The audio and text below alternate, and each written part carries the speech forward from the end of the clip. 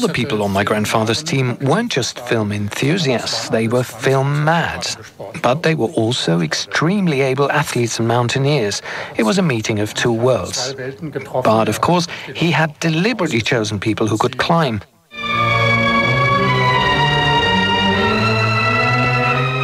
Even now, the pictures are breathtaking.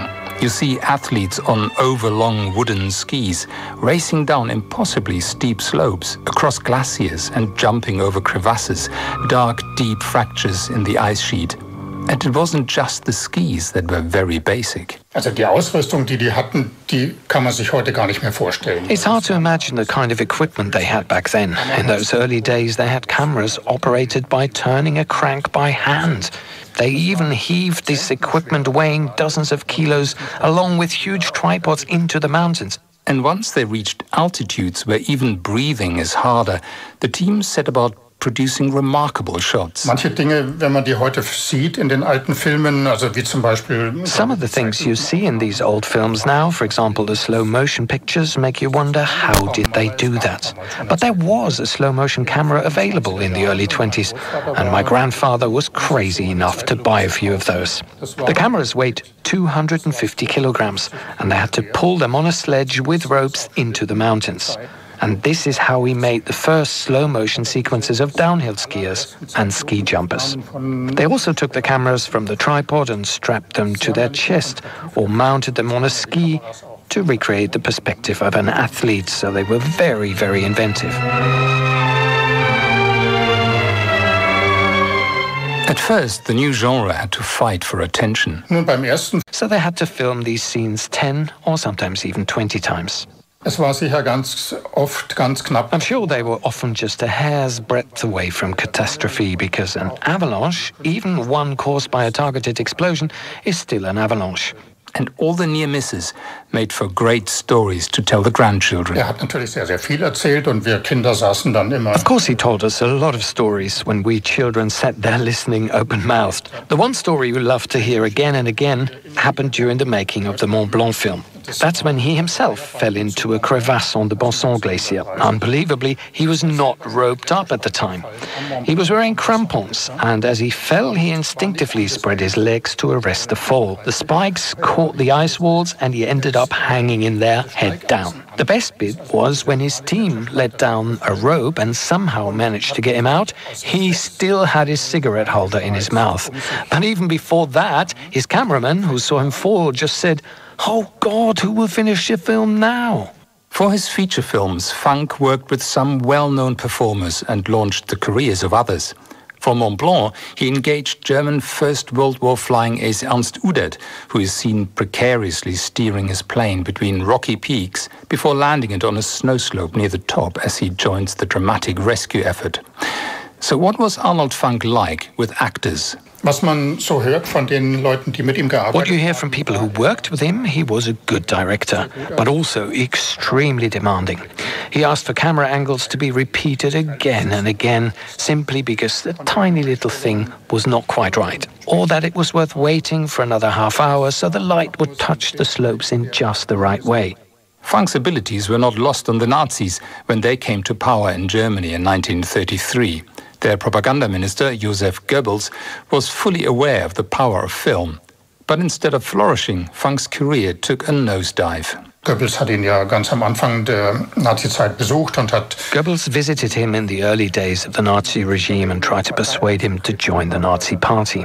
And my grandfather apparently told him in a somewhat flippant way, "You know, I'm not even a member of a ski club, so why would I join a political party?" He did make a few films during the time of the Nazis, but with increasing difficulties. And when he was asked to entirely twist his principles for one final film, he took his name off the credits entirely. Instead, it was his former lead actress in the Mont Blanc film, Leni Riefenstahl, who rose to prominence, making some of the Nazis' most famous propaganda films. After the war, Funk worked as a lumberjack for a while to get by, and it was not until the late 50s that some of his early work was once again shown and recognized. Ist eigentlich heute mehr oder weniger vergessen. Today, he's more or less forgotten. Occasionally, one of the many mountain film festivals you'll see all over the world will take one of my grandfather's films into their program, but even that has become quite rare. Sometimes that makes me sad, but on the other hand, when you show these films to young free riders or snowboarders, they are really amazed that the things they do now were done already by people 80 or 90 years ago. So in some way, Funk's legacy lives on, not least in the enduring pull of the mountain that inspired the climber and director in the first place. Ich denke, die Leidenschaft für die Berge, die Liebe zu den Bergen, die aus den heutigen Bergfilmen. I think the passion for the mountains that you sense in today's mountain films, then I always get the feeling, wow, they are just as mad today as my grandfather and his people were back then. That was Matthias Funk speaking about his grandfather Arnold to me, Johannes Dell, for Witness History. This is the BBC World Service, where Harriet Gilbert is here to tell us about this month's World Book Club. Yarjas's homegoing begins with two half-sisters who don't know each other. In a series of interconnected stories, we trace the bloodlines of these two women down 7 generations and across 2 continents, taking us from the Gold Coast of Africa to the dive bars of Harlem. World Book Club at bbcworldservice.com/documentaries. And in half an hour, we're in the studio. The Guggenheim Museum in Bilbao, Spain, like many other cultural institutions, has been hit hard by the COVID pandemic. Hear how the museum team is dealing with the challenges as it sets up a major exhibition of Kandinsky paintings. This is the BBC World Service, the world's radio station.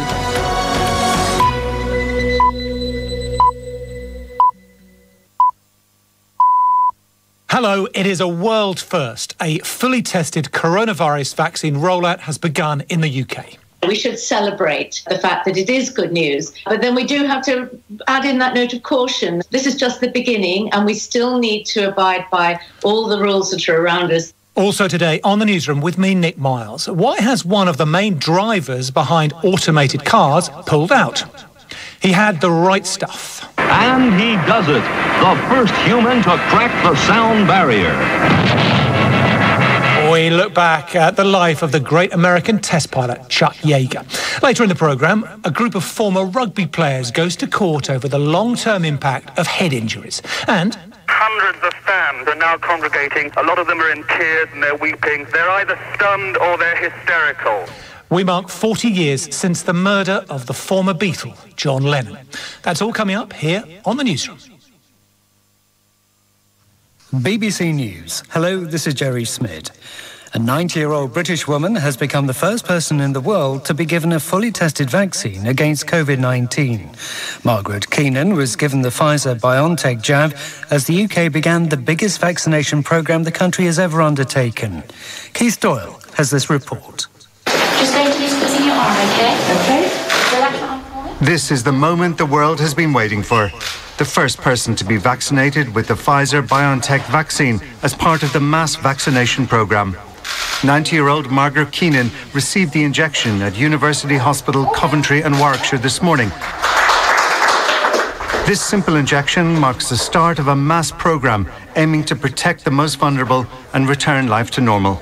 Margaret, known as Maggie, is 91 next week and said this is the best early birthday present she could wish for. This is for a good cause, so I'm so pleased I had it done. 2 doses will be needed, 21 days apart. Protesters in the Armenian capital Yerevan have begun what's intended to be a nationwide campaign of civil disobedience to demand the resignation of the Prime Minister, Nikol Pashinyan. The head of the Armenian Church is among those who've called for him to step down. Rehan Dimitri reports. The Armenian opposition say Mr. Pashinyan must bear responsibility for the significant territorial losses in and around the Nagorno-Karabakh enclave during the recent war with Azerbaijan. But Mr. Pashinyan has repeatedly dismissed calls for his resignation, as well as demands for snap parliamentary elections. Meanwhile, in Azerbaijan, preparations are underway for a victory parade to be held on Thursday. Over the course of the 6-week war, which ended a month ago with a Russian-brokered truce deal, Azerbaijan regained control over swathes of its territory around Nagorno-Karabakh. The Sri Lankan government has approved a Chinese plan to build a large tyre factory with generous tax concessions. Jill McGivering is our South Asia regional editor. This is the first such deal for the new industrial zone at the Chinese-built port Hambantota. The port is strategically important, and China plans to make it a manufacturing hub for exports. The Thai company will employ 2,000 workers and export at least 80% of its goods. Sri Lanka needs foreign investment. Its economy, tourism especially, has been hard hit by militant attacks last year, then the pandemic. But critics accuse the current government of being too willing to make concessions to China. Jill McGivering. The United States has approved the sale of its 11th arms package to Taiwan since President Trump took office. In this latest sale, it's agreed to supply the island with a military communication system. China considers self-governing Taiwan part of its own territory and reacted angrily to the announcement. World news from the BBC. A Senegalese court has sentenced 3 fathers to a month in prison for paying smugglers to take their sons to Europe. One of the boys died at sea in October. The men also received 2-year suspended sentences for endangering lives. Our Africa regional editor Will Ross reports. The 3 fathers, who are all fishermen, will spend a month in prison. The court in Mbour, south of the Senegalese capital Dakar, found them guilty of endangering people's lives.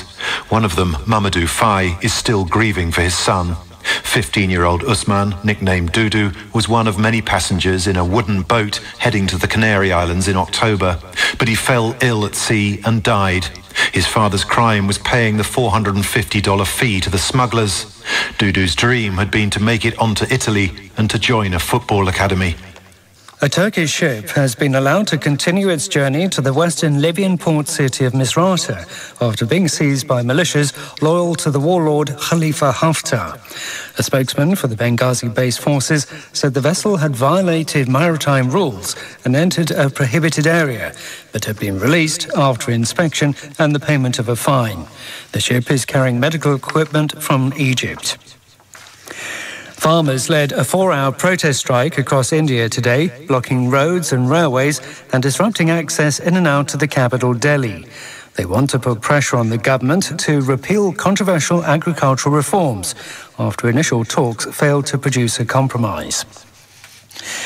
Nepal and China have made a joint announcement that Everest, the world's highest mountain, is officially 86 centimetres taller than previously calculated by Nepal. They've determined the exact height at 8,848.86 metres. Previously, China's official figure was 4 metres lower than Nepal's. BBC News. Hello, this is the BBC. Welcome once more to the newsroom with me, Nick Miles. Just hours ago, history was made when the first person received a fully tested coronavirus vaccine as part of a mass immunisation programme. I wasn't nervous at all. It was really good. I would say go for it. Go for it because it's free and it's the best thing that's ever happened. If I can do it, well, so can you. That is 90-year-old Margaret Keenan from the UK, dressed in a penguin-themed Christmas T-shirt and surrounded by the world's press as she got the Pfizer-BioNTech jab. She seemed pretty unfazed by all the attention. She said the vaccine was the best early birthday present she could wish for. She turns 91 next week. Britain is the first country to roll out a fully tested jab programme. I'm joined now by Charlotte Gallagher, our reporter. Charlotte, how significant a moment is this?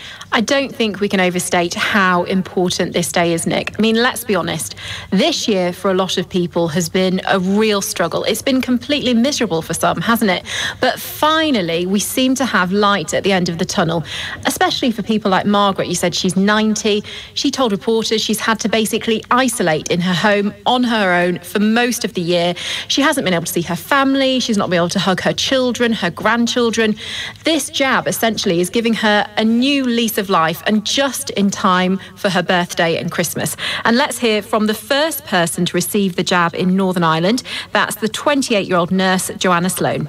I felt proud and emotional. We've worked very hard to get to this point, and the health service in general has struggled throughout the fight for COVID-19, so it feels like a momentous day. Charlotte, it's worth remembering, though, that there's still a long way to go with this rollout, isn't there? There is indeed. So at the moment, Britain has the first batch of this vaccine they ordered, and that's enough for around 200,000 people. They're hoping to have enough to vaccinate 2 million people by the end of the year, and 20 million doses in total. There's obviously other vaccines that are being developed in the UK that are hoping to be in circulation soon. So let's be honest, for me and you, we won't get the vaccine for months, probably not until the middle of next year. The priority now is the over 80s, people with certain health conditions, frontline health workers like the nurse we just heard, and also people working in care homes. They will be the first priority. Coronavirus isn't going away. It's still going to be out there,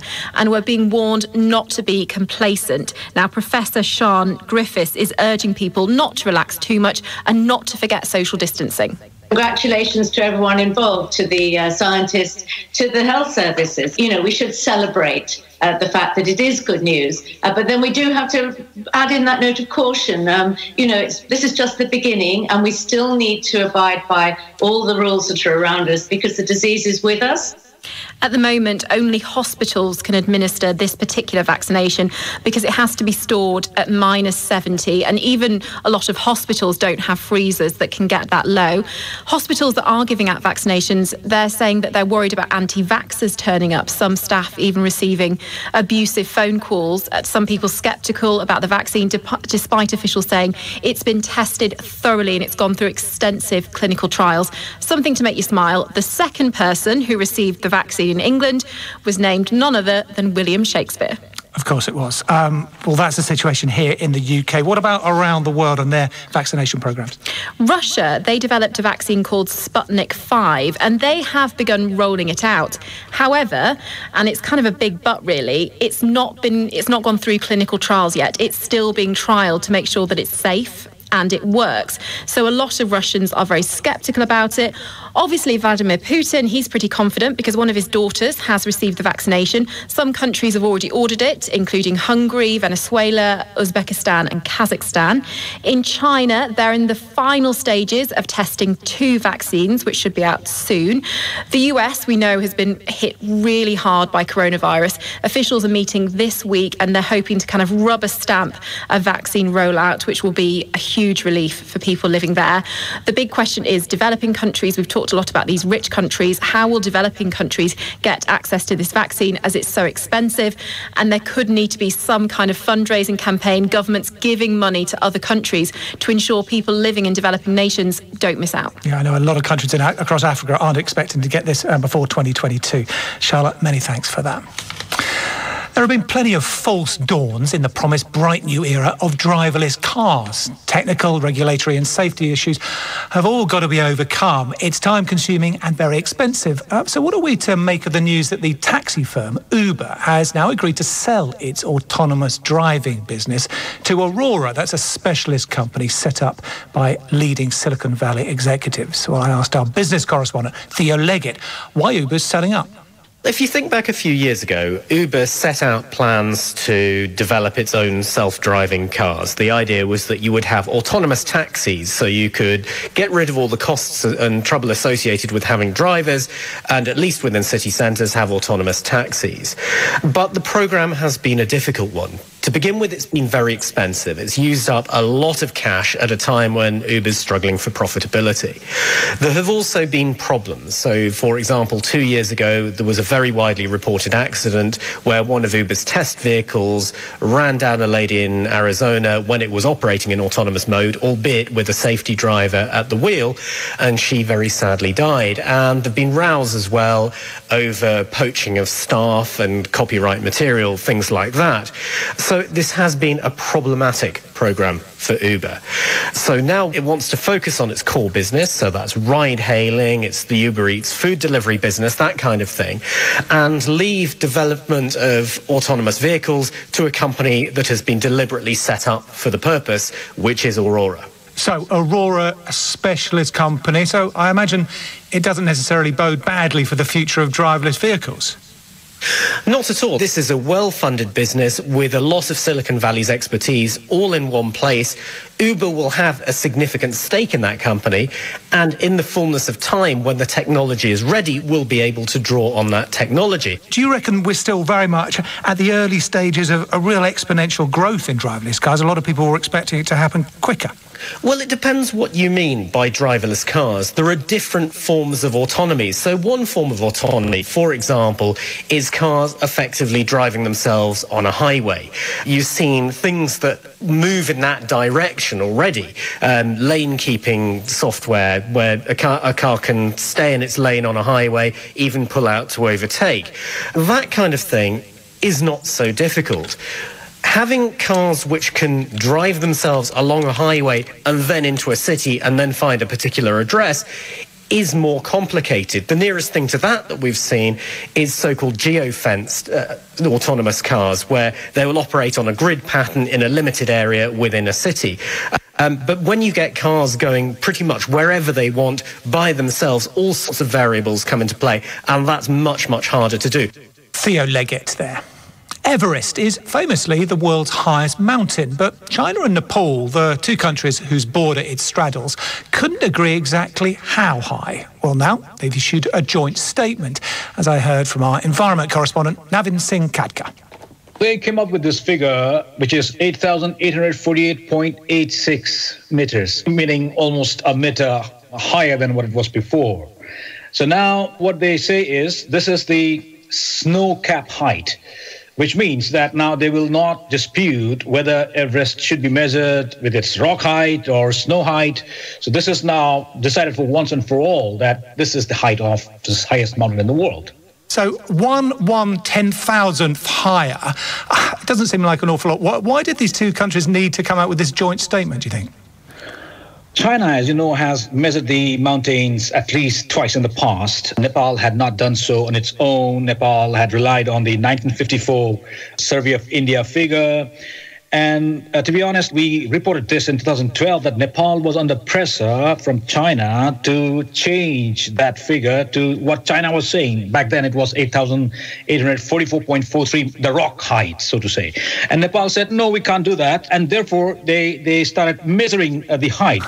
So when Nepal started measuring, China then said, okay, in that case, we also would do it. And in the meantime, if you remember, in 2015, there was a major earthquake. And so geographers and scientists, they suspected that there might be some change. Now, we don't know if it was earthquake or it was something else. It was the tectonic plates.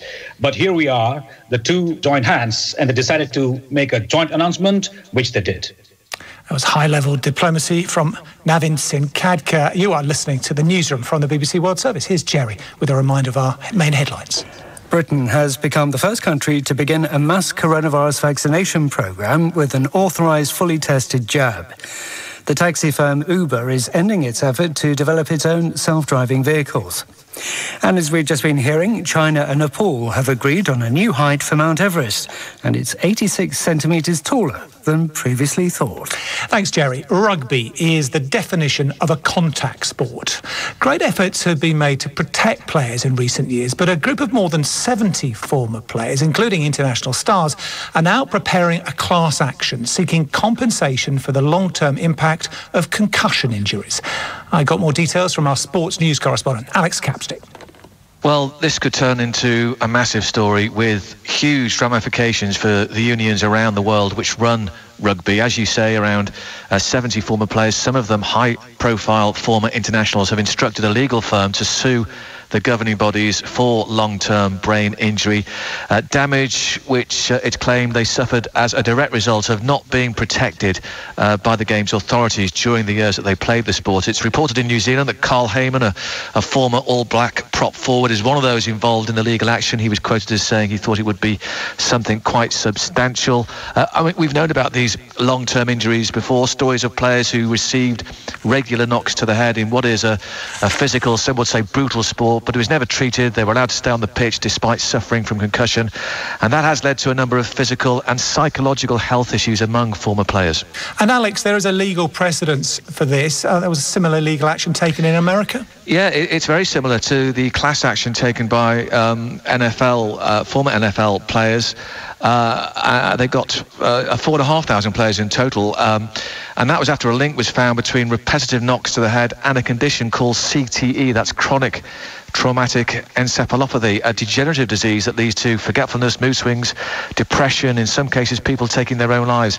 And that was discovered after experts in Boston examined the brains of former players, and the payout is expected to reach around $1 billion. The claim here is very similar in that the players argue the governing bodies knew about the dangers in rugby associated with concussion but didn't do enough about it. And that was Alex Capstick. 40 years ago today, the former Beatle, John Lennon, was killed in New York in an act of violence that shocked millions of his fans. Lennon was shot by a disturbed fan as he returned to his home, the Dakota apartment building, with his wife, Yoko Ono. Reporting live from the Dakota for BBC News at the time was Tom Brooke. 40 years on, Tom, who still lives in New York, has been taking a very personal look back at his memories of that night and exploring Lennon's growing legacy today. Imagine there's no heaven. John Lennon's anthem, Imagine, is routinely performed by musicians and fans in Strawberry Fields, that section of New York's Central Park dedicated to the former Beatles' memory, just across the street from the Dakota apartment building. Millions of Americans first heard the news while watching Monday Night Football on the ABC network. An unspeakable tragedy. John Lennon, outside of his apartment building on the west side of New York City, shot twice in the back, dead on arrival. In London, the BBC's Today programme was on the air, bringing first news of Lennon's death to British audiences. I had rushed to the Dakota, found a public phone booth on West 72nd Street. Everyone around me, Lennon fans, were crying. Soon I was on the air. John Lennon was killed 2 hours ago. I've got most of my information from talking to the literally hundreds of fans who are now congregating outside the Dakota building, where they're going to hold an all-night vigil. And it's a very weird scene indeed, because they're playing Lennon music. A lot of them are in tears and they're weeping, and they're either stunned or they're hysterical. Over the years, I've watched as journalist colleagues have covered the deaths of other pop culture figures, but none seem to bring forth the collective grief witnessed with John Lennon. Celebrated New York photographer Bob Gruen was one of Lennon's friends. It was such a shock, that he died, and that he died so violently, when all his life he had been talking about peace and trying to help others imagine peace. And here he was shot for that.